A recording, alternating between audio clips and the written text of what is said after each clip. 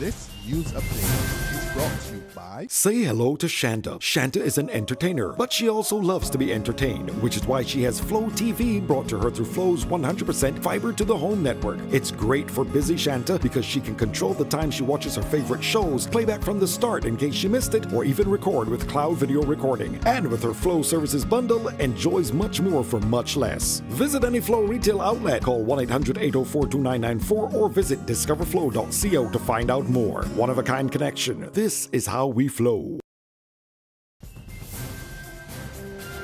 Welcome to this Barbados Today news update for Wednesday, September 21. Thank you for joining us. I am Desmond Brown.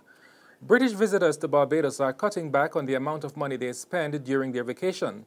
And the CEO of the Barbados Hotel and Tourism Association, Susan Springer, says this is as a result of Brexit.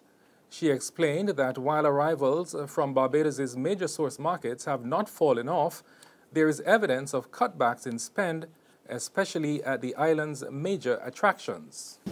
The rate of exchange for the pound sterling is beginning to have its effects, especially on some of our attractions, as the UK visitors seem to be cutting back. They're still coming. The UK visitors love their vacation. They're not going to not come on vacation, but they're cutting back on what they're doing. I've always said I've seen people at the bus stop, but I think I'm seeing even more people at the bus stop now. And this may not be such as we move forward into the winter season, but we're certainly seeing it at the moment. New research has revealed that nearly half of the estimated $7.3 billion in revenue generated by the private non-agricultural sector comes from micro, small, and medium-sized enterprises in Barbados. The findings of the research conducted between September 2015 and 2016 by the Sir Arthur Lewis Institute for Social and Economic Studies at the Cavell campus of the University of the West Indies were released this morning by the Small Business Association of Barbados. Presenting the results during an SME stakeholders forum at the Accra Beach Resort in Christchurch, Chief Executive Officer of the SBA, Lynette Holder, said the MSME sector was responsible for generating about 48% of the total private sector earnings. And what the data suggested to us is non-agricultural micro and small enterprises contributed some 51.4% to GDP.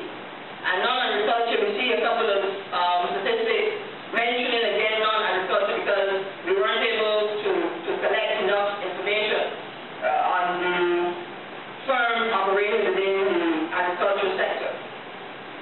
So some 51.4%, small and micro firms, and the medium enterprises a further, but let's say 13%, right?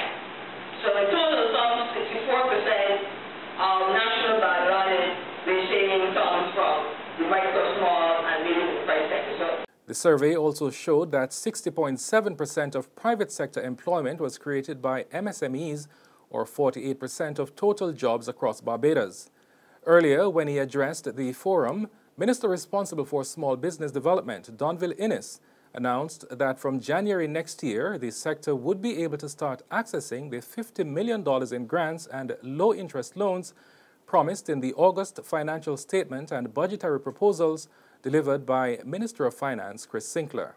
I wish to inform you that preliminary discussions are being held between my ministry and the strategic partners to determine how best the money mentioned by the Minister of Finance in the recent budgetary proposal will be forwarded to those institutions that are better placed to assist the micro, small, and medium enterprise sector within a reasonable time.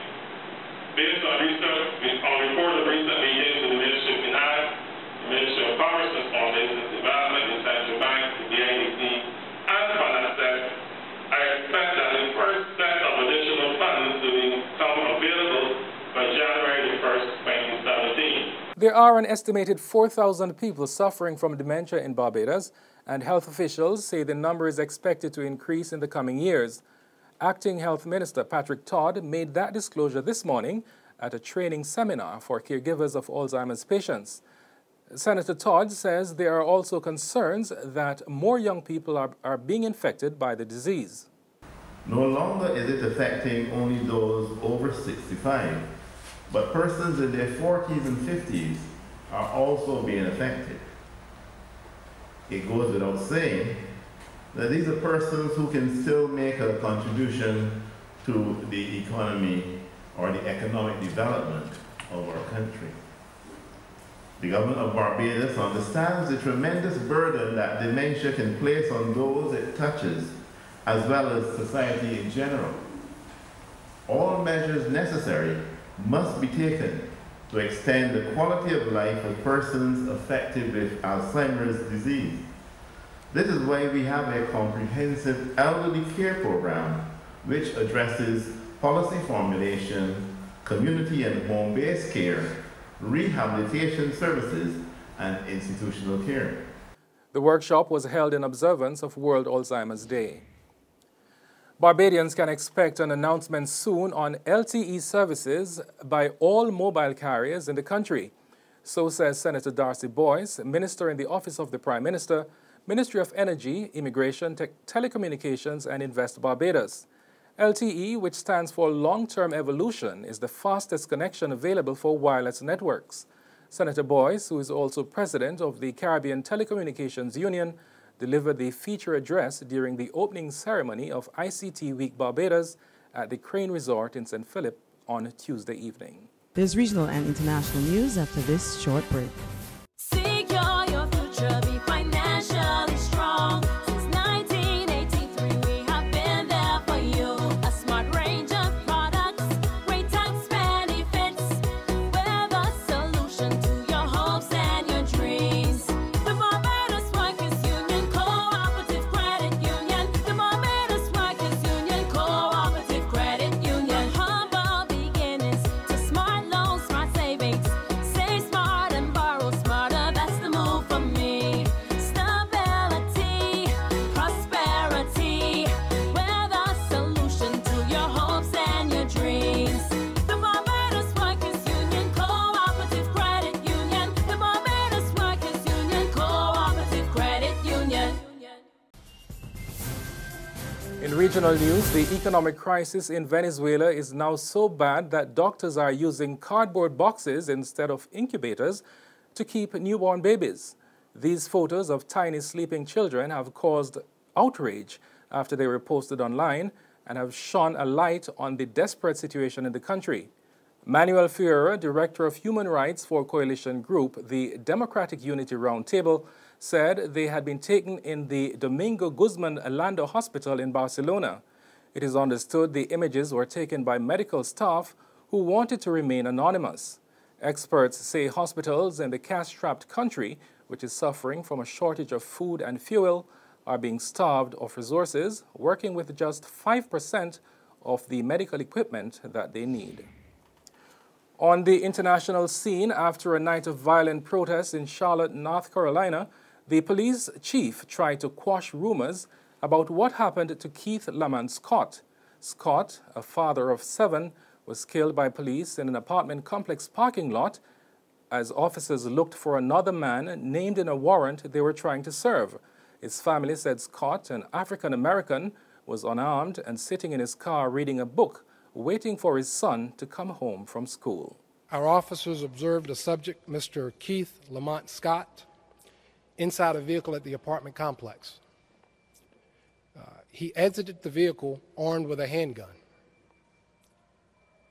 The officers observed him get back into that vehicle, at which time they approached the vehicle to engage this subject. The officers gave loud, clear, verbal commands, which were also heard by many of the witnesses. They were instructing the subject, once he got out of the vehicle, to drop the weapon. In spite of the verbal commands, Mr. Scott, as I said, exited his vehicle armed with a handgun as the officers continued to yell at him to drop it. He stepped out, posing a threat to the officers, and Officer Brentley Vinson subsequently fired his weapon, striking the subject.